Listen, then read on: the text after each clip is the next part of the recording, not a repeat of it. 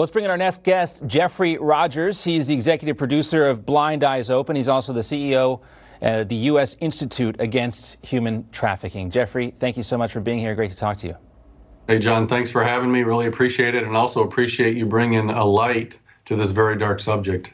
Well, you know, it's not just us. This issue has really become part of the national consciousness now. It's been focused on by the Trump administration. But talk to us about the movie in particular, you know, the lengths to which you went to make the movie and why you thought it was so important that the American public see not just what goes into the human trafficking industry, that's what it is, a global industry, but also how the victims of human trafficking are able to recover.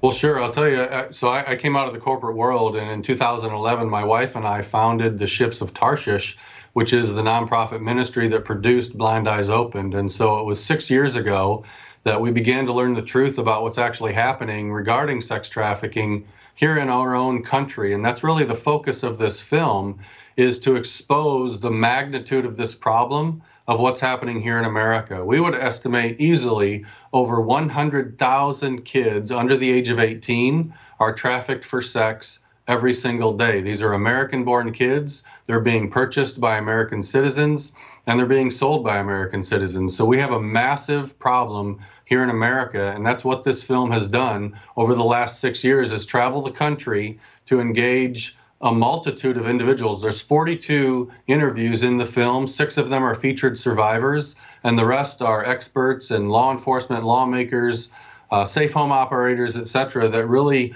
all fit their stories together to tell the truth of what's happening here in our own country. The stories are incredibly powerful, and you know, the things that might surprise people is, of course, you think about young girls being trafficked in this, but it's boys too being trafficked. And you think about, of course, this happening in big metropolitan areas, New York and Miami and San Francisco and LA, but this is all over the country, isn't it?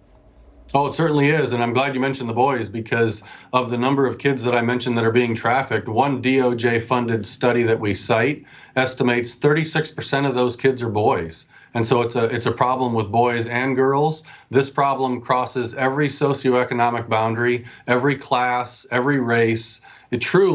What we have found is that sex trafficking is occurring in essentially every community throughout the entire country. And it's really time that Americans grab hold of that fact. We've produced this film very specifically to engage the church, clearly to educate everybody, but very specifically to engage the church on this topic, to get Christians and the church engaged and activated to help put a stop to this problem throughout the country. Yeah, because you have to break the chains of the slavery, the human slavery, but what happens next is also very important. And the film shares the stories of those who have been able to recover, and they give credit to God for that, especially the cross. That's a powerful story that's told about the meaning of the cross and how that leads to the salvation for a lot of these folks. It is incredibly powerful and gives me chills just to talk about it. But we're coming at a time now. This is January. It's Human Trafficking Awareness Month. Also, the Super Bowl will be happening at the beginning of February. And wherever the Super Bowl goes, there tends to be an increase in human trafficking as well, and sex trafficking. Tell us why that is. Well, honestly, it's with every major sporting event, really every major event that occurs throughout the country. So the Super Bowl is just one of many, but it's a gathering of many men that go to watch a sporting event. And unfortunately, along with that comes a significant amount of sex trafficking. So this year, with it being in Miami, the Miami-Dade counties have done a great job of organizing task forces and getting ready and prepared to not only rescue those that are caught up in this, but also to attempt to stop it in the first place. And that really goes to addressing the demand, because we recognize sex trafficking is a supply answer to a demand problem.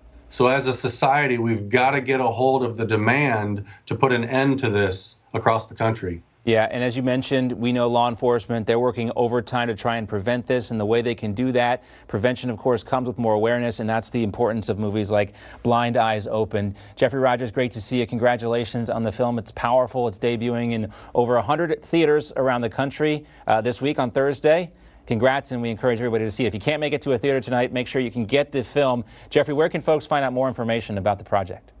Go right to blindeyes.opened.com, and they can find out over 500 theaters around the country and more information about distribution to come even after tonight's showing. All right, Geoffrey Rogers, executive producer of Blind Eyes Open, the CEO of the U.S. Institute Against Human Trafficking. Thank you for your time. We appreciate it. Thanks, John. You just watched Newsmax TV, America's fastest growing news channel, now in 65 million homes.